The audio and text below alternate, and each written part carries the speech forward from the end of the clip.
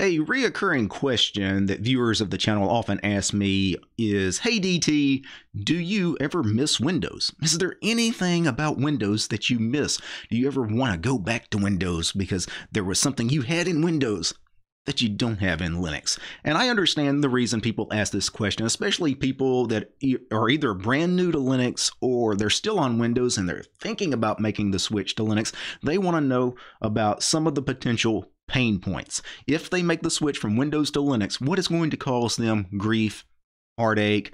What is the issues that they're going to run into that may cause them so much frustration that maybe they can't even stay on Linux? Maybe they switch to Linux and realize this is not going to work for me and I have to go back to Windows. So let me give you a little bit of my story when I switched, as far as the things that were an issue for me and the things that weren't. So first, let me answer the question, do I ever miss Windows? Now, being a strictly Linux user for at least the last 15 years or so, no.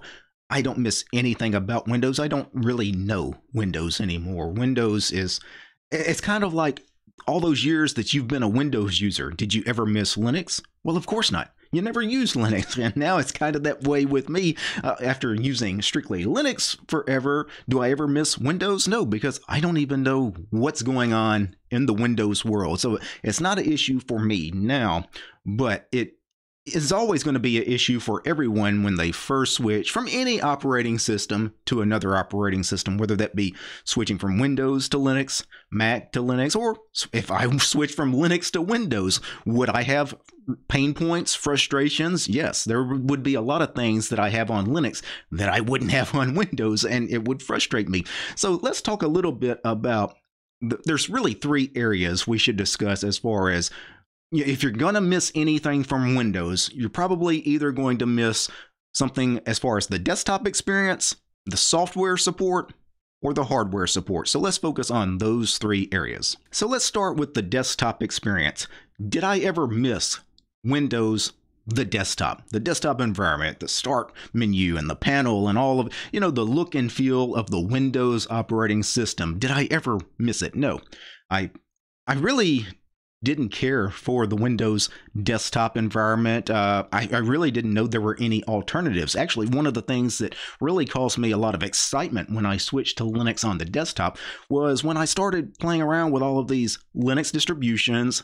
Many of them had different desktop environments, and then I realized there's like 100 different desktop environments that I could play with and choose from. All of them were very different. All of them were unique, and it was really easy to go and find a desktop environment or a window manager to suit your needs. And I loved that flexibility. I loved having all those options, because on Windows, obviously, you didn't have an option. You had the Windows desktop. I hope you like it. On Linux, you have choice. So for me, I didn't miss the Windows operating system as far as the desktop environment at all. It was a very smooth transition for me. And honestly, I think it's going to be a smooth transition for you, because you have even more choice than what I had 15 years ago. We have so many more desktop environments, for example, now. And many of them, if you want something that very much mimics Windows, as far as like Windows 10, Windows 11, that desktop experience, there are desktop environments that can mimic that very well. KDE Plasma does a great job of mimicking that Windows 11 kind of desktop experience. Some of you that like some of the older versions of Windows, like Windows 7, or even going back to like Windows 2000, the XFCE desktop environment is very good as well. The Budgie desktop environment's kind of a little more modern looking, and it mimics Windows very well. So we have options. I don't think anybody is going to switch from Windows to Linux and miss the desktop experience, the workflow, that paradigm, as far as, how you go through a menu system and open a window, and then it floats the window and you can drag it around with the mouse. All of that works the same in Linux. So let's move on to the second big category of where people are going to potentially miss Windows when they switch to Linux, is software support. Now, this will be an issue for almost everybody when you first switch from Windows to Linux, is some of the software you are used to on Windows is written for Windows. That's the only operating system that program will run on, because the developers of that piece of software, they only wrote it for one operating system, Windows. They didn't write it for Linux. On Linux, you're going to have other pieces of software, and some of those pieces of software are actually only written for Linux. They won't have a Windows version. So it's, it's one of these things you have to understand, and a lot of less techie people just imagine that any piece of software should work on any computer regardless of the operating system it's running, whether it be Windows, Mac, Linux, and Chrome OS, any of the BSD operating system, whatever it happens to be, Unix. Yeah, but that's not the case, right? The program has to be written specifically for a particular operating system. And, it's nobody's fault. It's not Linux's fault that Windows software doesn't run on Linux. Of course it doesn't. Linux software doesn't run on Windows either. That's just the way it works. So just know that if you have any typically proprietary Windows-only software, you're not going to be able to run it on Linux unless you run it in a virtual machine. If you have a decent enough machine, actually virtual machines have become very powerful and actually very performant, especially here in the last 5 years. Keeping a Windows 11 virtual machine around just to run some of your Windows-only programs is actually a pretty viable option. I was really lucky when I switched from Windows to Linux 15 years ago because I already knew what free and open source software was, and I never used Microsoft Office. I had always used OpenOffice, which then became LibreOffice. So for the last 20 years, all I've ever used is LibreOffice. So it's an easy transition. LibreOffice is the standard Office suite on Linux.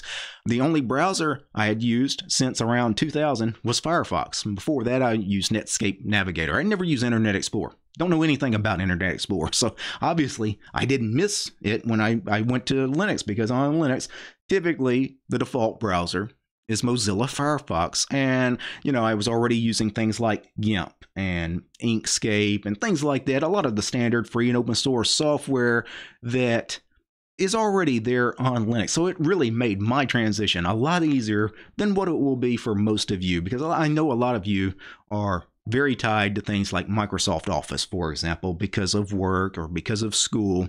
And there is Office 365 that kind of works on Linux. And of course, you always have these cloud solutions for some of your things like Microsoft Office and Google Docs.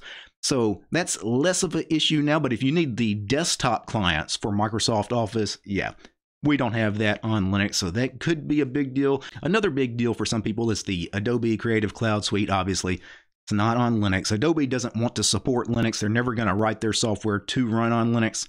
And unless Adobe writes their software to run on Linux, it's never going to run on Linux. That's an Adobe problem. That's not a Linux problem. I know people love to complain to the Linux community. I hear it all the time. Man, your Linux operating system sucks because Photoshop won't even run on it. Well, that's not a problem of Linux or free and open source software developers. That's a problem of Adobe and the garbage management team behind that company that, for whatever reason, chooses to ignore the Linux community, who would gladly pay for some of their software if they had that choice. By far, the biggest hurdle when I switched from Windows to Linux 15 years ago for most users was games. We didn't have any games on Linux 15 years ago. I mean, practically no games. The only games we had were free and open source games, many of them still around. Super Tux Kart, all the first-person shooters, and Zero AD was around back then. But we didn't have any of the proprietary games. Any of the stuff on Steam, like none of that stuff was on Linux. None of that stuff had a Linux port. We had very, very, very few games on Linux. So if you were a gamer, you really couldn't use Linux full time. You had to keep a Windows installation around. You had to either dual boot or, have a second machine, one Linux machine and one Windows machine just for gaming. That is no longer an issue, because once Steam came to Linux, and this has been, 5-6 years now that we've had Steam on Linux. Once that happened, it totally changed the game, because now it's hard to find games that don't run on Linux. Pretty much 90% or more of the games on Steam, I think, run on Linux. I don't know the exact number. I'm not a gamer, but I do know most games now on Steam run on Linux. There are some that are only for Windows still, but there are very few. It's enough that if you're a gamer and you want to run Linux full time, you can. The only problem with software is the software you are already using, and maybe you fell in love with a particular game. and then you switch to Linux. And that's one of the games that doesn't run on Linux. That's hard for people because now you got to make a choice.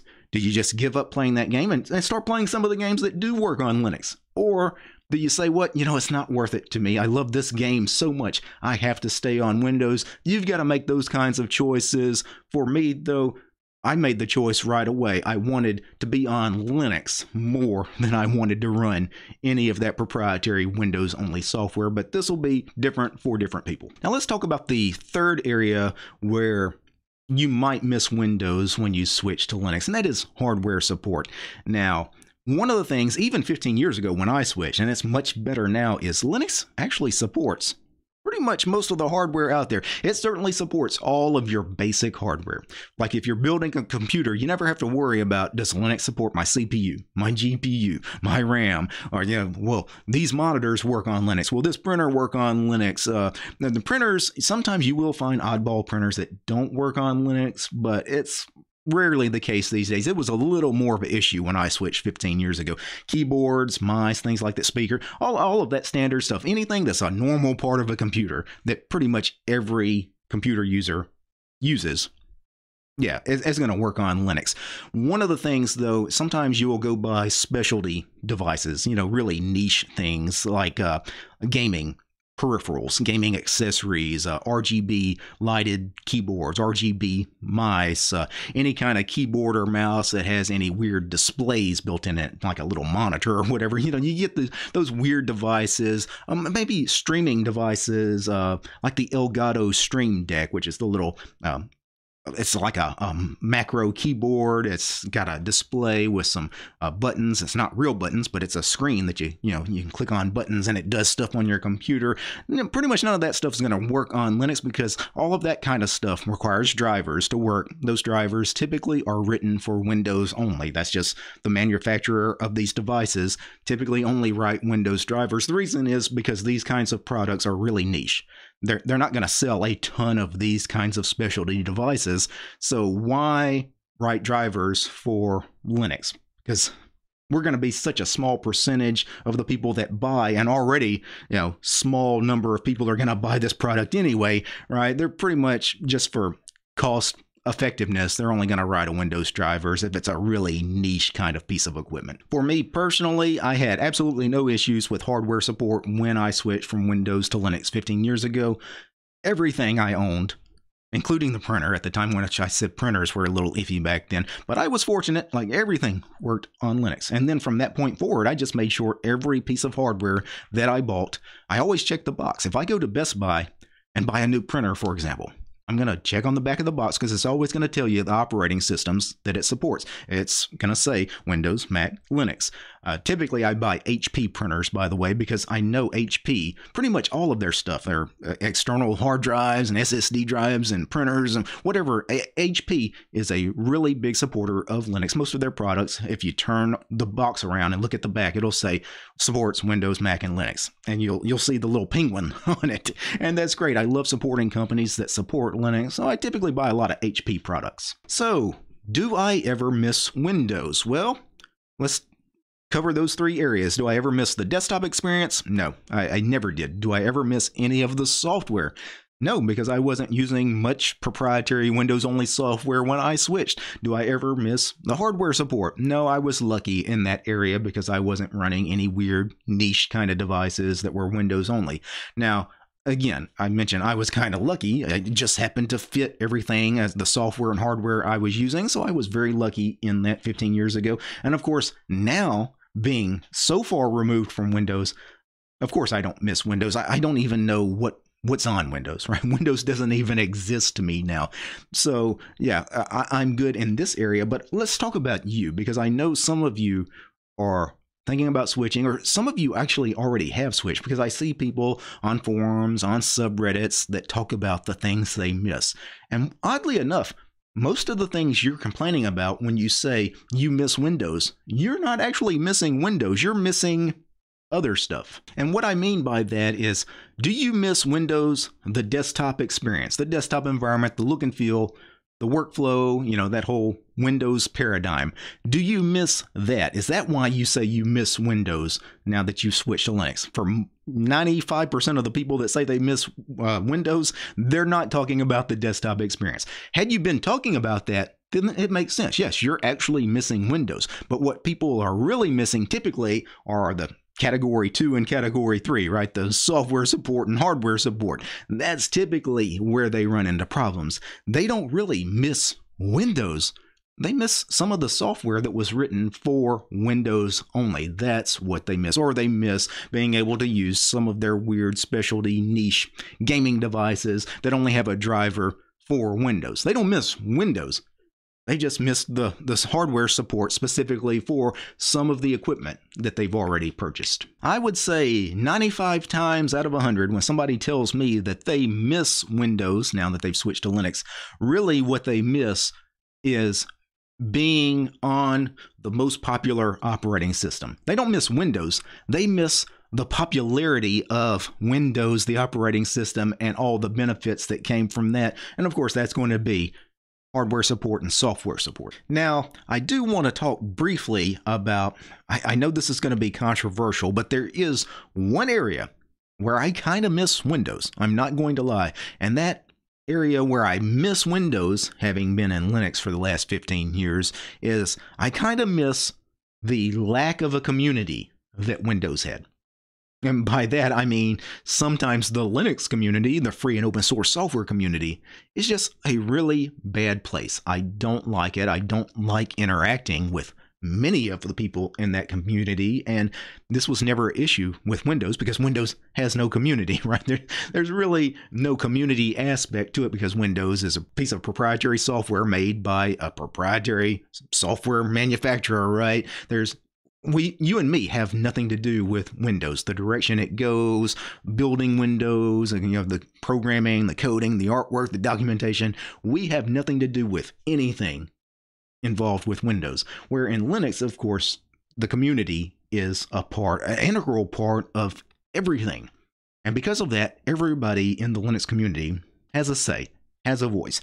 Anybody can speak up, and some of those people are not the nicest people. Now, I do want to say that the free and open source software community, it's great most of the time. Most of the time, and honestly, most of the people that I conversate with in the community are great. They're really nice, they're really respectful, they're really helpful, right? They're just genuinely good people. But sometimes there are certain people in the community that go a little crazy. They're just off. They're just nasty, negative people.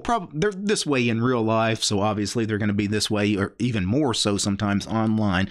And they're nasty, mean-spirited, obnoxious, right?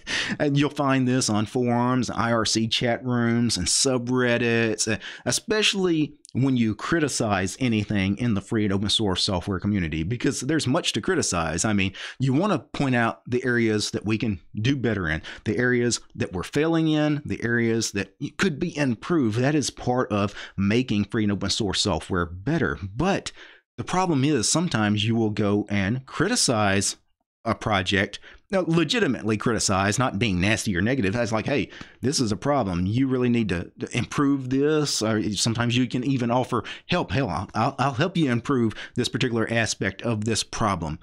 And you'll get attacked. You'll get attacked for even suggesting that that project had anything wrong with it. Whether this be just a piece of free and open source software or a Linux distribution. I've actually seen maintainers of Linux distributions, the lead maintainer of sometimes some big Linux distributions, get into personal attacks on a forum or on Twitter or on a subreddit, attacking people for criticizing the distribution that he helps maintain. And not people that were criticizing in a crazy, really negative way. It was just genuine criticism. Hey, this is a problem. You might want to fix this. And then they go and personally attack that person. That's a problem. So in some ways, I kind of miss the lack of community around Windows sometimes. Maybe that's just the introvert in me, but that's an area of concern to me, is the free and open source software community. It's an area that we really need to work on improving. Peace, guys.